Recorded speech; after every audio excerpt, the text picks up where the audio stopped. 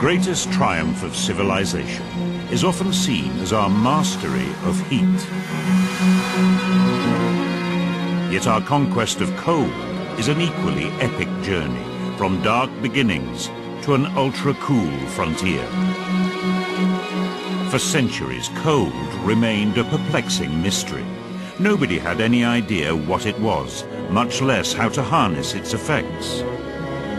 Yet in the last 100 years, cold has transformed the way we live and work.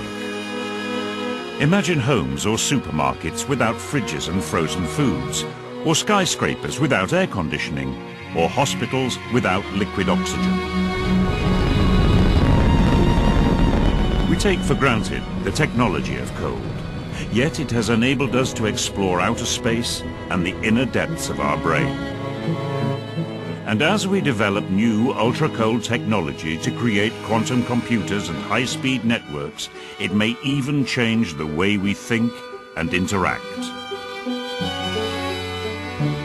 This is the story of how scientists and dreamers over the past 4 centuries plunged lower and lower down the temperature scale to conquer the cold, enrich our lives, and attempt to reach the ultimate limit of cold.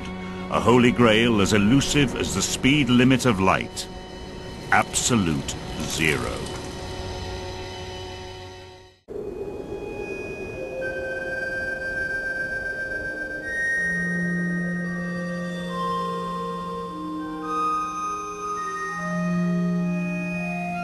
A century ago, the great polar explorers were pushing further and further towards the coldest places on Earth, the North and South Poles.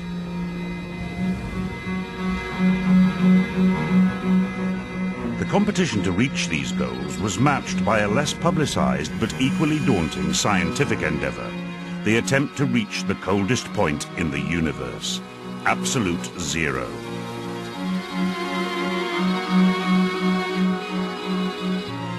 This mysterious barrier was a physical paradox as tantalizing as the speed limit of light, which can also never be exceeded. It was a frontier so enticing that rival physicists from all over Europe began a race towards this absolute limit of cold. This is a story of showmanship, setbacks, rivalry, and despair. The stakes were high. For the winner, there was glory and the chance of a Nobel Prize. For the loser, the prospect of being a forgotten foot soldier of science.